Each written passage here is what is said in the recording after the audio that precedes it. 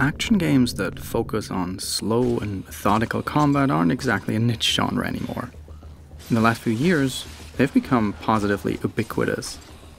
These games tout their above-average difficulty as a selling point and reward careful strategizing over mindless button mashing, offering the player a more thoughtful experience than your average hack-and-slash adventure. But while especially the Dark Souls series is often heralded as the harbinger for this new wave of methodical action games, the roots of this genre stretch back to a title that came almost a decade before even Demon's Souls was first released. Onimusha Warlords. This classic hybrid of action-adventure and survival horror was released by Capcom exclusively for the PS2 in 2001, and up until this day, it remains one of my favorite forgotten gems.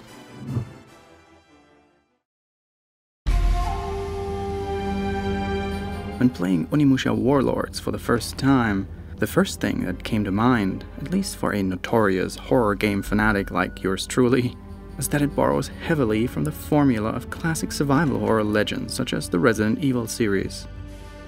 And while this is true for many of its technical aspects, like the style of Alone in the Dark-like pre-rendered backgrounds, fixed camera angles, and the way it mixes combat, inventory management, save locations, story, and puzzle, it becomes quickly apparent that Onimusha offered a unique spin on the classic survival horror formula. Rather than pitting you against zombies, dinosaurs, or eldritch demons, the game borrows heavily from Japanese mythology. As the notorious warrior magician Samanosuke, you'll face off against the bestiary's worth of Japanese demons, lumbering ogres,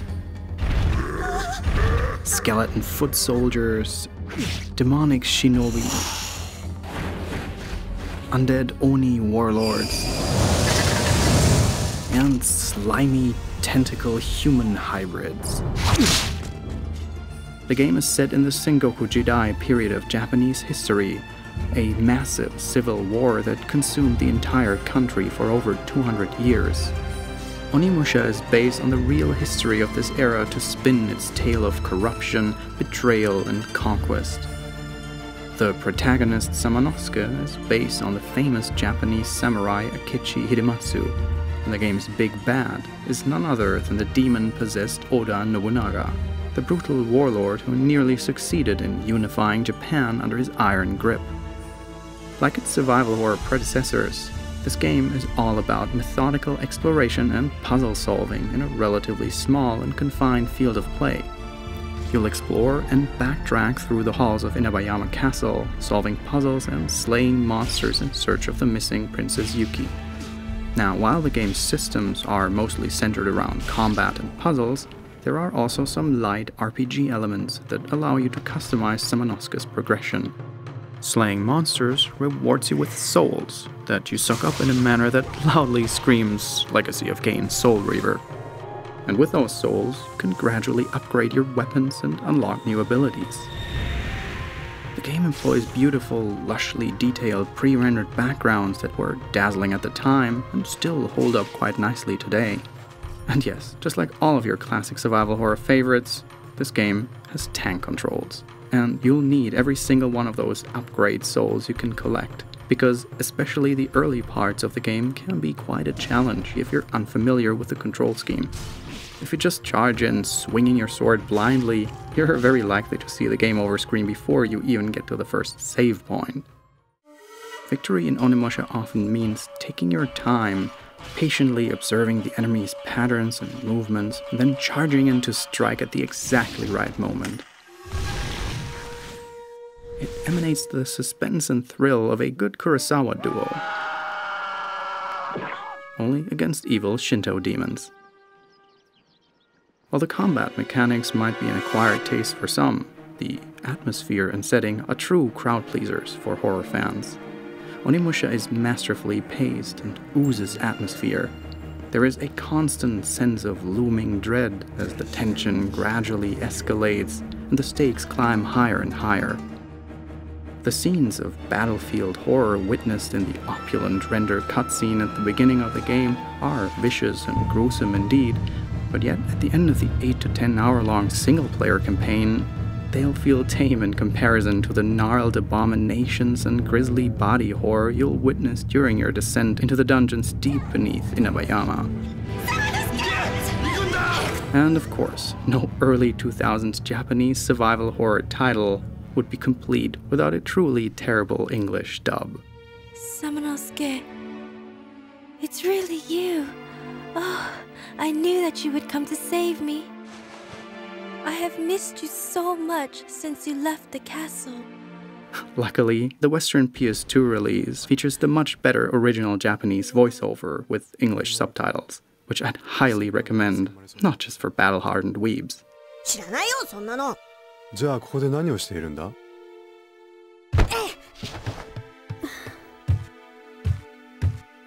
楓、お前夢丸を頼む。俺は雪姫を追う。わかったわ。But in retrospect, Onimusha's combat system is truly worth exploring further, because it is where the game really shines.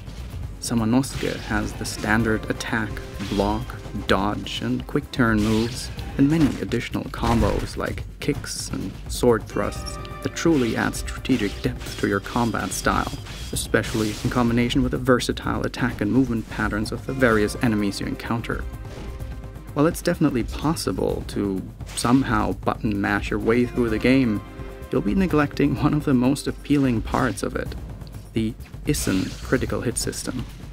Samanosuke can perform 3 different types of criticals, each of which is easy enough to understand, but hard to master. For instance, you can perform a deflect Isen by blocking just before an enemy's strike lands. If your timing is right, you can immediately follow it up with a counterattack for a one-hit kill on a regular enemy. Sounds familiar? Well, put $1 more in the Dark Souls comparisons jar. Besides that, the critical Isen is very similar to the deflect Isen, but with an added twist. Rather than block before the enemy's hit lands, you must attack instead. It's a more difficult and risky version of the standard parry, but it rewards you with more souls for your daring efforts. And lastly, there is the chain Isen. By precisely timing your attacks after you complete an Isen, you can perform additional critical hits to instantly kill nearby enemies as well. The combat also boasts some extremely solid audio-visual feedback, satisfying sound effects and visual cues when you've successfully performed a parry or killed an enemy. There's really no need for progression systems or Pavlovian stimulus here. You'll want to learn the mechanics purely because they're so much fun and they feel so good to master. It's a perfect example how, if you boil it down, there's nothing better to keep players engaged than satisfying, polished moment-to-moment gameplay. There was, quite literally, nothing else like Onimusha when it was released. Onimusha Warlords was quite well received upon release, becoming the first PS2 game to sell more than 1 million copies. It went on to double those sales figures, and was eventually ported to the original Xbox in 2002 as Genma Onimusha. And even though it was originally conceived as a trilogy, it ultimately got 3 sequels in total, one of which actually features Jean Reno as an actor, which is kind of cool. N'oublie pas de te brosser les dents. And in many ways, Onimusha Warlords is a dark mirror to another title released by Capcom in the same year, the original Devil May Cry. Like DMC, Onimusha was also conceived by Capcom as a spin-off to the Resident Evil series under the working title Sengoku Biohazard. And supposedly, Devil May Cry's combat was directly inspired by a bug during Onimusha's development that kept enemies floating in the air infinitely when you attacked, hence the juggling combat mechanics of Devil May Cry. But where Devil May Cry's influence was immediately felt in the genre of frenetic, fast-paced character action games it inspired, Onimusha had a more subtle legacy. With its pioneering mix of puzzles, combat, and survival horror atmosphere, it laid the groundwork for the beloved Souls-like genre of the modern era. And until recently, it used to be the very definition of a forgotten gem. Capcom is notorious for preserving video game history and re-releasing their catalog. But this classic PS2 jewel had for some reason languished in their vaults for a long time, with no sign anyone ever intended to touch it again. But fortunately, this is about to change, as we'll soon be able to experience this highly influential masterpiece on modern systems. Capcom recently announced the upcoming release of a full HD remaster of Onimusha Warlords, scheduled for January 2019 for PS4, Xbox One, and PC. So, if you're a fan of survival horror or Souls-like games, or if you crave a deep dive into Shinto mythology, or if you're just a sucker for super satisfying combat systems, there's never been a better time to dive back into a true forgotten gem. Hello everyone, and thank you for watching. I've got two more things before I let you go. The first thing is that the footage for Onimusha in this video was recorded with a PCSX2 PlayStation 2 emulator, optimized for full HD resolutions and DirectX 11 hardware. If you want to play it like this yourself, I've provided a link to a Google Doc down in the description with a few tips and tricks on how to get it running flawlessly. And lastly, a little shameless plug. If you enjoyed this video, Patreon is what keeps this channel afloat and helps me pay for rent, bills, and, food. If you'd like to help out, then just click the card in the top right that just popped up, or follow the link in the description to my Patreon page and pitch in for $1 or $2, or whatever you can spare. It's highly appreciated. My thank you goes, of course, out to all the people who already support me there, and a special thanks goes out to these top-tier supporters this month.